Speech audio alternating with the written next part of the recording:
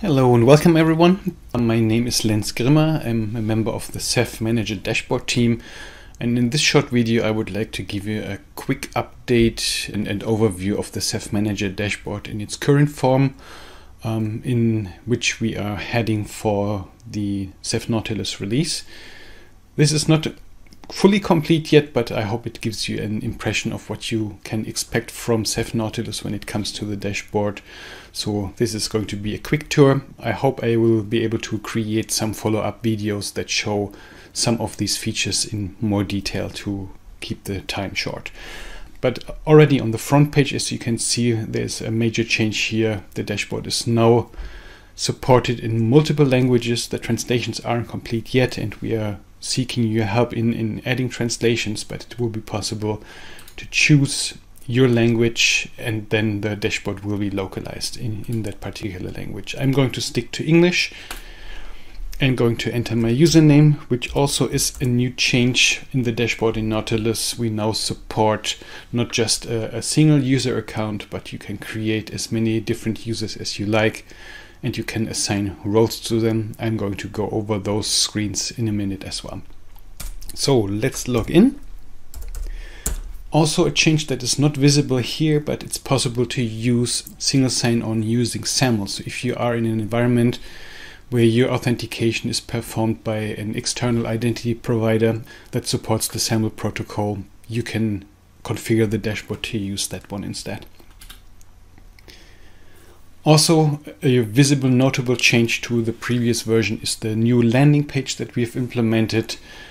This consists of native JavaScript widgets which give you more or less instant feedback to changes on your cluster. So if your PGs change or if OSDs go down, the dashboard will notify you about this visually here. So this is something that you can put on a screen somewhere in your data center to keep an overall overview of how your cluster is doing. From here you can also reach most of the sub-pages of the dashboard. Let's start by clicking on hosts here to move over to the hosts page. This is just a demo environment, so the list isn't very impressive. It just consists of a single host that consists of all the services that are currently running.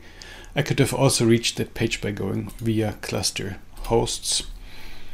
Also new in the dashboard is the embedding of Grafana dashboards. So we use Prometheus and Grafana in the background to collect metrics, and these Grafana dashboards can be embedded into the Ceph Manager dashboard to give you even more insight into various operation activities. So on the host list itself, I can click and get some more details visualized by Grafana for that particular host. I could also click on each of the services running here to get some additional metrics. Let's go to the Rados gateway, for example. Yeah, just some tables with more data and information that is that also depends on what service you're looking at. More interesting pages likely is the monitors page, which shows you all the available monitors, if they are in quorum or if some of the monitors is down, how many sessions they are running. Moving on, OSDs. This is likely a page that you will want to look at more frequently. Each OSD has an own row in its table. If you click on overall performance, you get again Grafana metrics that summarize OSD activities. For each individual OSD, you can also click on it to get various attributes, the metadata, lots of text information, but also another Grafana dashboard customized for that particular OSD. It's possible to set and change cluster-wide flags. For example, if you are making maintenance and you don't want OSDs to automatically go up again, you can check the no up flag here. So these are various things that administrators usually have to do on the command line. Another feature that we've added here is that it's possible to quickly change the overall cluster-wide recovery priority. So you can choose between 3 different settings if you want to prioritize the OSDs to take more time on rebalancing, or if they take more time in serving clients. This is something that can be configured through these values here. That's the OSD page. Other activities you can choose are, of course, you can scrub them, you can mark them as out and down, adding reweight, all those things that belong to frequent OSD management. Moving on. Configuration is a config editor that allows you to basically tweak at every configuration setting that Ceph is capable of, which are quite a few. It's easy to just search for relevant ones here by entering the search term. You can also tell which level you want to look at, if you want to see development settings or just the default ones limited to specific services. And then you just can click on the setting, see a description, or if you want to make changes to the setting, this is the dialog to do it. All right, crash map is a new feature which gives you a read-only visualization of your crash map of the OSDs, which host they belong to. So this somewhat visualizes the cluster's internal hierarchy, the failure domains that you've designed. So this is a first impression. In future versions, of course, we will add more features to make it possible to make more changes to the crash map and the layout. Logs, yep, is a log viewer, as you could expect. So this is the overall cluster log. Basically the health warnings and everything are logged here. There's an audit log that gives you more detailed information about changes taking place in the cluster and who initiated them. Yeah, that's the logging. Moving to pools, which is another area that is very central to Ceph. This table lists you all the various pools that have been created, their current status, utilization, things like that. With most tables, it's possible to quickly search them. If you just want to see all pools that relate to CephFS, you just enter the string here and it will then trim the view accordingly. Again, we embedded Grafana dashboards to make it more easy to see performance issues, IOPS, throughput for that particular pool, and then of course overall summarized across all pools to get a quicker update. There are various activities that you can perform on pools. Most notably, of course, you can add new ones. That's shown here. I'm going to show this dialog in more detail in a separate video, just to speed up the video here. Go back. Block is Rados block devices, RBDs. So there is a table that shows you all the existing RBDs in your cluster.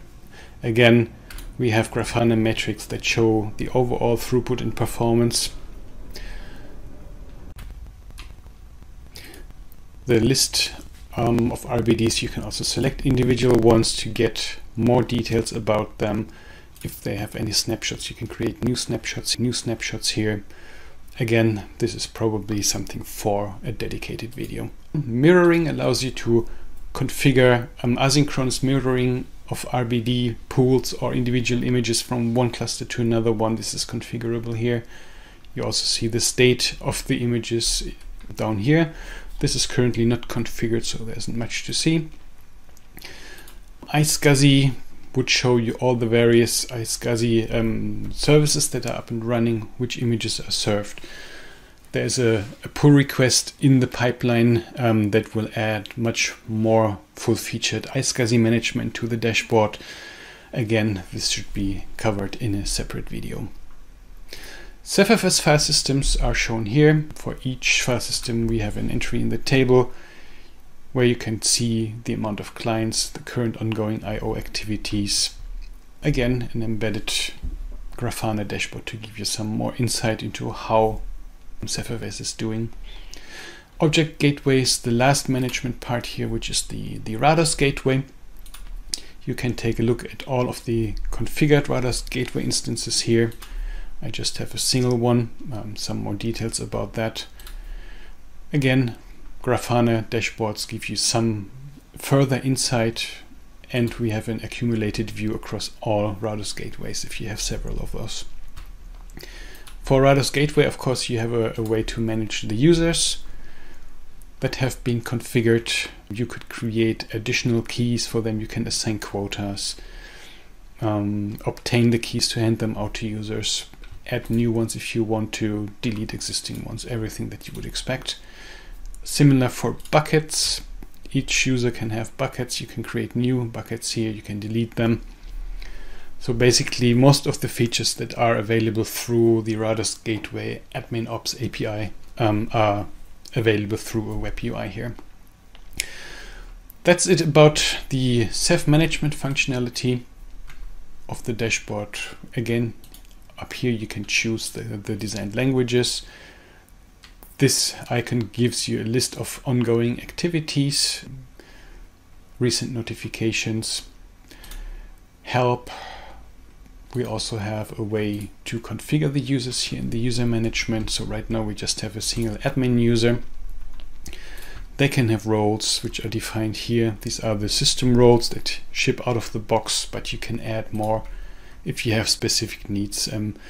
There are various scopes, and for each scope you can define if the user has read, create, update, or delete privileges for that particular scope. Hopefully this system is flexible enough. Let us know what you think about it. And with that, I'm going to conclude my quick overview of the Ceph Manager dashboard. More to come, and I hope you enjoyed this video. Thanks for watching. Bye bye.